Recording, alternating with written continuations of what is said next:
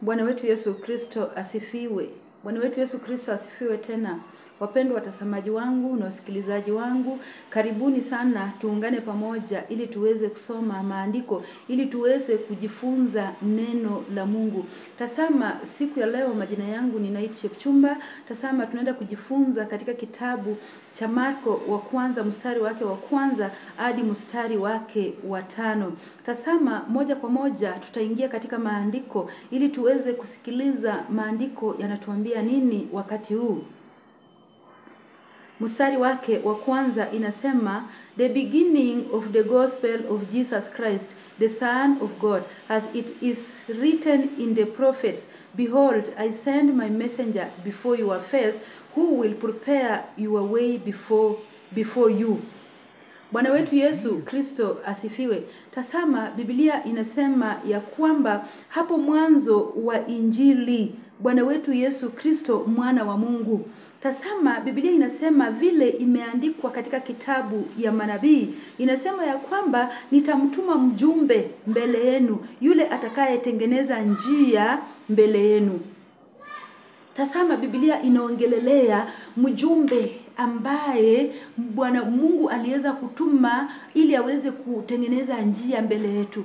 Huyo mjumbe ni nani ambaye Mungu aliweza kumtuma? Huyo mjumbe ni nani ambaye Mungu aliweza kumtuma akuje atengeneze mapito na kuandaa njia ili Bwana wetu Yesu Kristo akuje apitie? Huyo mjumbe ni Yohana. Ndio Mungu aliweza kumtuma atangulie aweze kuandaa njia, aweze kuandaa mapito, aweze kutengeneza mapito ya Bwana wetu Yesu Kristo.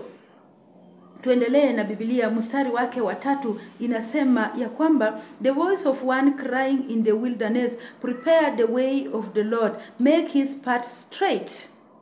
Tazama Biblia inatuambia ya kwamba sauti iliayo nyikani. Tazama sauti iliayo nyikani ikisema ya kwamba andaeni njia ya Bwana wetu Yesu Kristo. Tazama hiyo sauti iliayo nyikani ni Yohana, ndio alikuwa anahubiri hiyo injili. Yohana ndio hiyo sauti ambaye ilikuwa inalia nyikani ikisema ya kwamba andaeni njia, tengenezeni njia, nyosheni mapito, Bwana wetu Yesu Kristo akuje apitie. Hiyo mapito ni mapito gani? Hiyo njia ambayo unafaa kuiandaa ni njia gani? Hiyo ndio ambaye Bwana wetu Yesu Kristo anafaa kuja kupitia. Mimi nitakwambia vile naielewa. Hiyo njia ni kutengeneza moyo wako, ni kuondoa mambo yaliyo moyoni mwako, ni kutubu dhambi na kuweza kumpokea Bwana wetu Yesu Kristo na kuenda kupatizwa katika maji mengi. Hiyo ndio kuandaa njia ya Bwana wetu Yesu Kristo ili Bwana wetu Yesu Kristo akuja akupate ukiwa msafi, ili Bwana wetu Yesu Kristo apate ukiwa umenyosha mapito yake ili aweze kupita. Tazama tunaendelea na Biblia. Mstari wake wa 4 inasema, John came baptizing in the wilderness and preaching a baptism of repentance for the remission of sins. Bwana wetu Yesu Kristo asifiwe. Bwana wetu Yesu Kristo asifiwe tena. Tazama Biblia inasema ya kwamba Yohana alikuja akipatiza nyikani na kuhubiri injili ya toba nyikani kwa ajili ya ondoleo la dhambi. Bwana wetu Yesu Kristo asifiwe. Tazama Biblia inasema ya kwamba Yohana ndio alikuja akihubiri nyikani na akipatiza nyikani, akihubiri injili ya toba na kupatiza nyikani kwa ajili ya kuondoa dhambi. Tazama, sijui wewe wakati huu kama unasikia sauti ya mchungaji, kama unasikia mhubiri yote ambaye anahubiri, anakuambia tubu dhambi, alafu kapatizo uingie ufalme wa mbinguni. Sijui kama unampatia masikio yako hata dakika moja. Unafaa kumsikiliza, maana unafaa kumpokea Yesu, alafu ukatubu. Unafaa kutubu dhambi zako, alafu ukampokea Yesu na ukapatizwa. Hiyo ndio utakuwa umetengeneza njia ya Bwana wetu Yesu Kristo. Utakuwa umenyosha mapito yake ili aweze kuyapitia.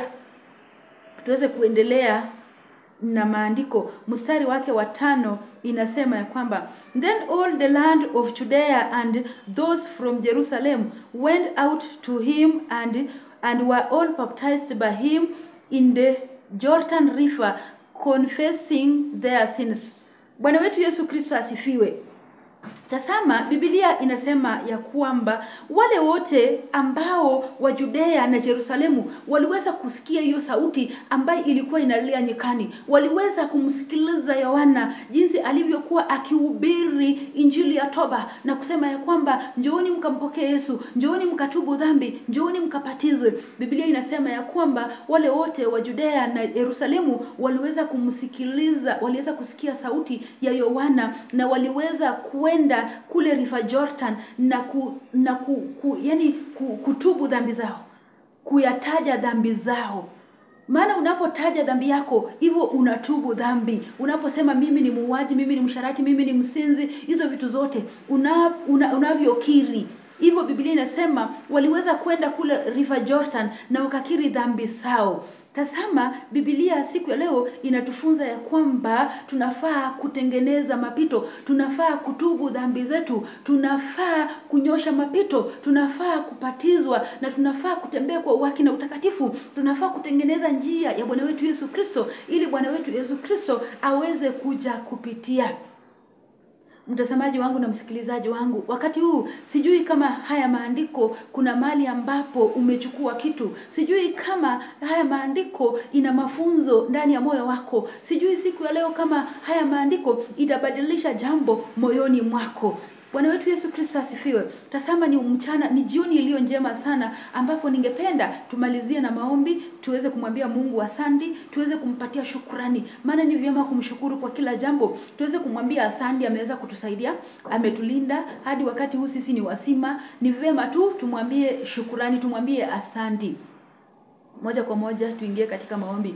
Baba, katika jina la Yesu Kristo, tazama ni jioni iliyo njema Jehova, ambapo nimekuja mbele zako, ambapo naliabudu jina lako na kulisifu jina lako, ambapo naliinua jina lako Baba, ambapo nasema pokea sifa na utukufu. Tazama wakati huu ninakuja mbele zako nikitubu dhambi ambazo nimetenda, mali ambapo nimeenda kinyume chako ninatubu. Tazama mimi Baba nimegusa maandiko yako, nimegusa Biblia yako takatifu na mikono yangu ni michafu. Baba ninatubu, uweze kunisamea wakati huu. Baba ninatubu kwa ajili ya taifa la Kenya Baba. Ninatubu kwa ajili ya watoto wetu Baba. Ninatubu kwa ajili ya mayatima na wajane wote Baba.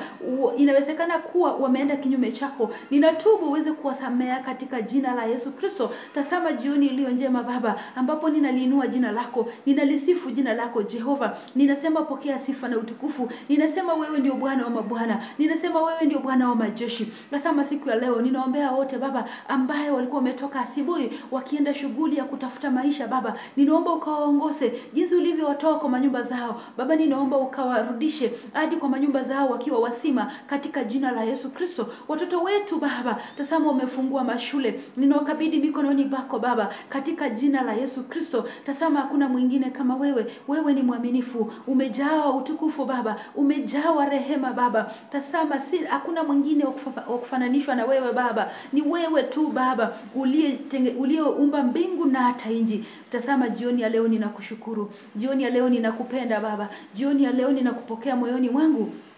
Uwe Bwana na Mwokozi wa maisha yangu. Maisha yangu Baba nakupatia, uifanye jinsi upendavyo. Tazama yote ambaye nimeomba nikiwa na imani ya kwamba utatenda, na ni katika jina la Yesu aliye Bwana na Mwokozi wetu nimeomba hata kuamini. Amen. Asante Yesu Kristo.